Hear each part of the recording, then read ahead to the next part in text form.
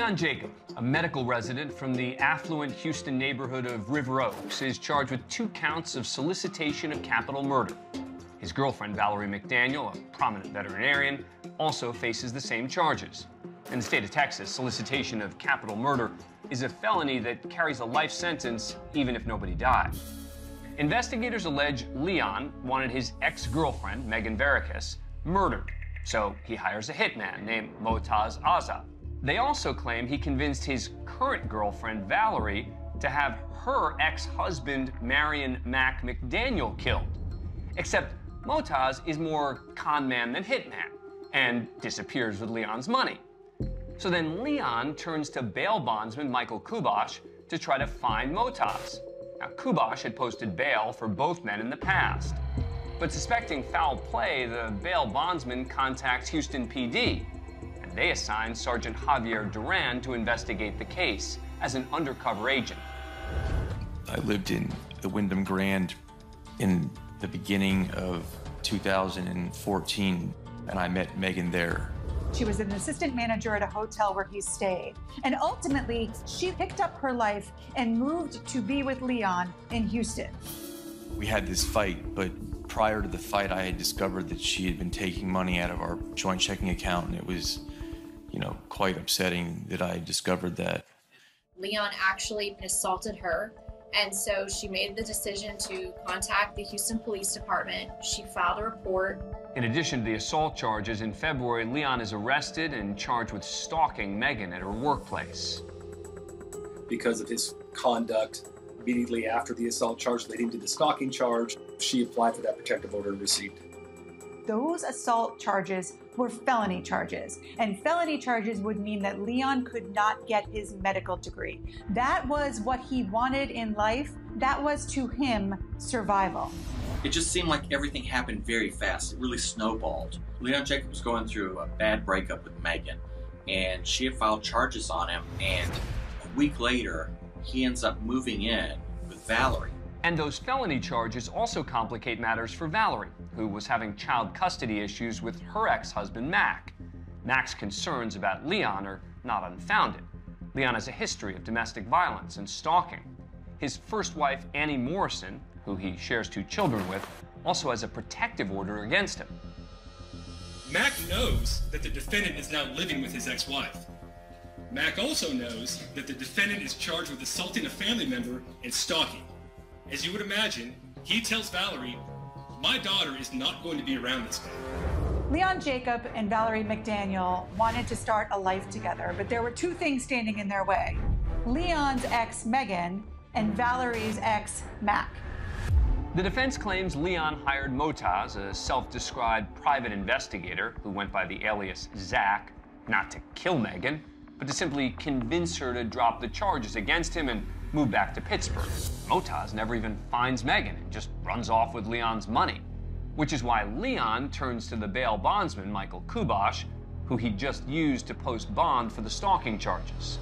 Leon Jacob said, "I've paid him a lot of money to take care of this matter. I knew something was really wrong, and I had to call the chief of police." The Houston Police Department assigns Sergeant Javier Duran to the case, and within a week, he locates Motaz.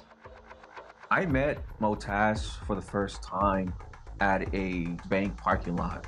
During that meeting, Motaz told me that Leon Jacob had approached him and offered him money, and in fact, paid him cold hard cash to kill his ex-girlfriend. Leon Jacob needs to tell me that he wants somebody killed, and I also need him to pay me. So Sergeant Duran sets up a sting operation. He recruits Motaz as an informant and has him contact Leon to offer him an introduction to a new hitman, one better suited to take care of his problem. The new hitman is Sergeant Duran, posing as a former Navy SEAL mercenary. The entire operation would only take 4 days and would be carried out through a series of recorded meetings and phone calls.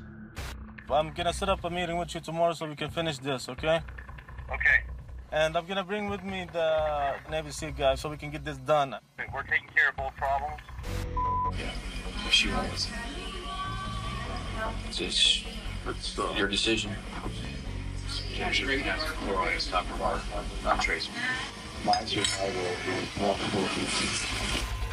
The conversation then shifts to what Valerie wants done to her ex-husband. Let's say if something were to happen to him, it could be like a car wreck or... It could be a car wreck. It could be a robbery gone somewhere. You want to do that? There's no going back. It's okay.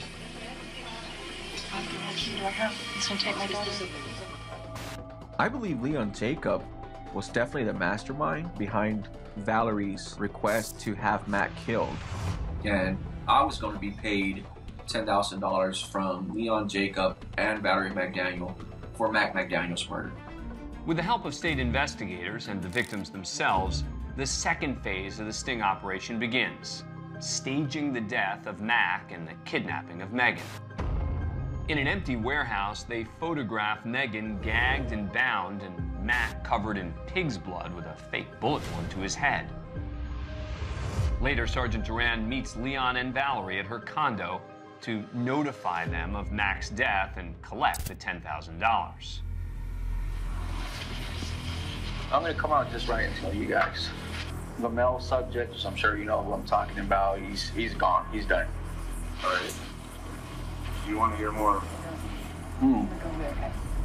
Leon Jacob paid me $1,800 in cash for Mac McDaniel's murder, with the promise of paying the rest of the money to complete the murder of Megan. After leaving Leon and Valerie's condo, I called Leon Jacob and told him that we had Megan and that she was refusing to cooperate with our demands for her to leave the state of Texas. Did you try to talk to her at all about just leaving? Man, I tried as much as I could. So you're extra up and goes, or you're gonna do what you do? Would you like me to try that again? Yeah, and I want you to call me back before you do anything. Hey, bud, there's no reasoning with her. She doesn't care about leaving. That's pretty much it, man. She's dead. Nothing's gonna come back. Absolutely nothing. I'm taking care of everything as we speak right now. After telling Leon that Megan had to be murdered, we came up with the decision to do a mock death notification. I'm afraid we had some bad news. Your ex-husband found that it looks like it turns out to be a fatality. Is your boyfriend here with you? You might want to let him know. I think you're going to need some help. Your ex-husband's been found tonight, so it looks... Oh my God. Might have been a robbery gone wrong. If anybody knows anything or... No, I'll might be able to help us. Are you okay, baby? We've been here all night. After capturing their reactions on body-worn camera, the officers revealed that they were in fact under arrest for solicitation of capital murder. Right now, we're going to read you your rights. Me? Because both of you are being arrested for solicitation of capital murder. Put your palms together. They worked really hard to get interviews and tapes and photos and all sorts of other evidence. This is unbelievable. Yes. Because they knew that just the he said, she said case wasn't going to hold up in front of a jury. This murder-for-hire case has taken an unexpected and tragic turn. Valerie McDaniel was found dead at the Willow Wicks condominiums. On the day that Valerie committed suicide, she was actually supposed to appear in court so that she could fight an order of custody of their young daughter.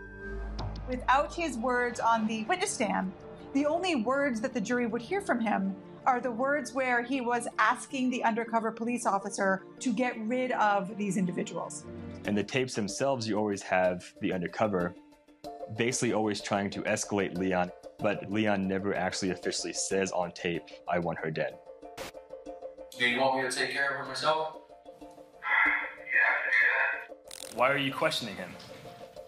Because I don't want it to happen.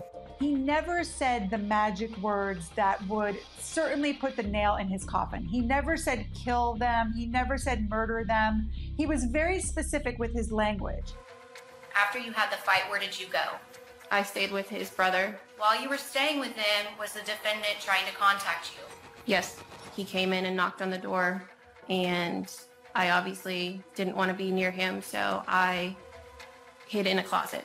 Why did you hide in a closet? Because I was afraid of Leon. What happened while you were hiding in that closet? He came in and continued to yell and was looking for me, and he said, I know that bitch is here. Putting her up on the stand, you could hear a pin drop in the courtroom. Everyone wanted to hear from her, and they really got some good insight into how Leon Jacob behaved behind closed doors. Knowing all that we now know about Leon Jacob, we felt like the best strategy would be for a female to cross-examine him. He doesn't have good feelings about women. He thinks that he's better than women. And so with a female cross-examining him, we had a feeling that it would get under his skin pretty quickly. Did you offer to help Officer Duran inject Megan with potassium chloride? I think I did. Did you? Yes. And you know as a doctor that potassium chloride will kill someone. Yes. And so by helping him inject Megan with potassium chloride, it would result in her death. That would be the logical conclusion. It would be the conclusion. We, the jury, find the defendant, Leon Philip Jacob, guilty of solicitation of capital murder as charged in the indictment. Before the jury decides how many years Leon will spend in prison, prosecutors call his ex-wife, Annie Morrison. He told me that he wouldn't just come after me, that he would go after my parents, and that he would torture them in front of me.